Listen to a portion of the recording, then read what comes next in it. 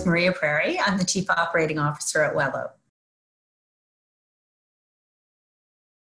One of the things about being at home and working is that I no longer get the time or the ability or the opportunity to actually physically go to work and leave work and have that time to prepare and that time to decompress before I walk in the house.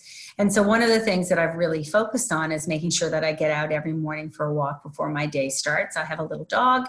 My husband and I go and we walk along the Humber River in Toronto.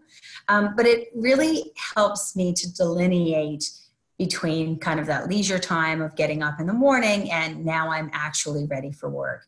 I do something quite similar at the end of the day. I close my computer, physically close my computer, and have dinner with my family. We spend our time and then we go back out again for another walk. I find being able to get out of the house really helpful. And it certainly helps to make sure that, you know, I've got other things that I can focus on.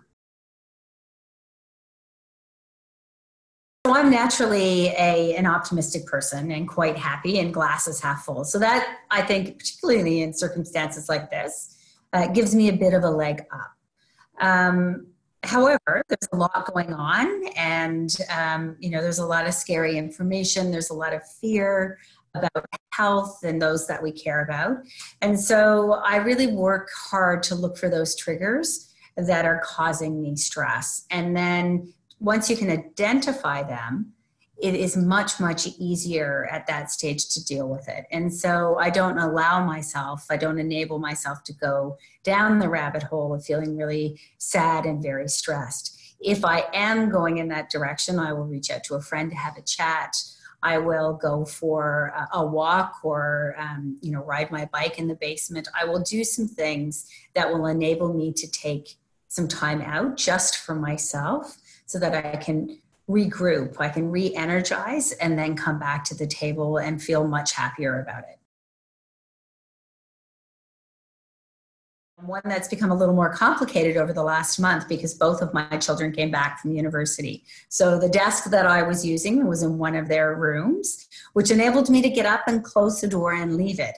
Not in that situation anymore. As you can see, I'm now in my dining room working.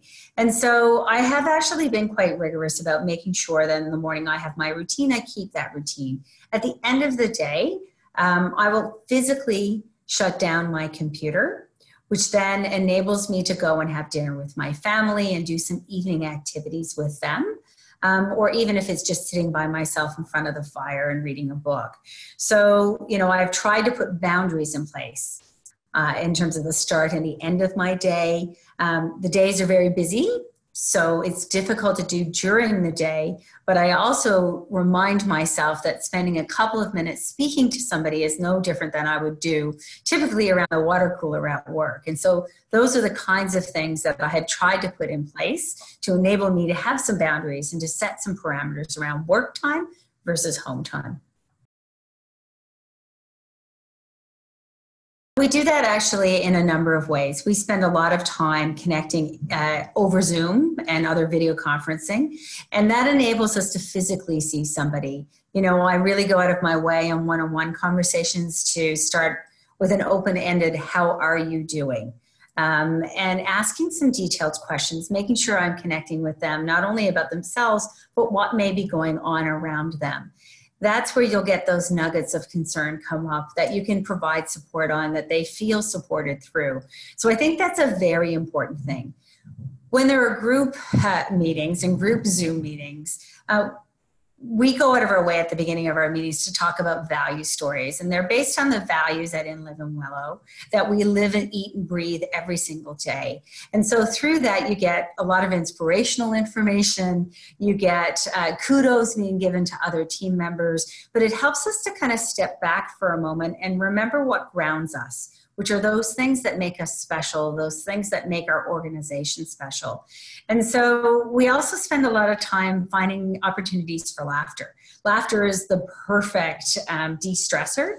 And so, you know, we're always doing little jokes where we don't mind if a child comes into the Zoom meeting with us because we want to make sure that people know that, you know, we are living this crazy life where work and home are somewhat blended. And as we do that, we have to be accepting and aware of those things that happen in a home environment. And we laugh a lot. We find every single opportunity to laugh and to find humor and support each other. And that really goes a long way in making us all feel better and feel supported. You know, it's a really interesting and scary and a bit of a crazy time in the midst of COVID. It's the first time in our history where we had a global event that has had such a profound impact on our ability to interact and socialize and go to work and really live our normal day-to-day lives.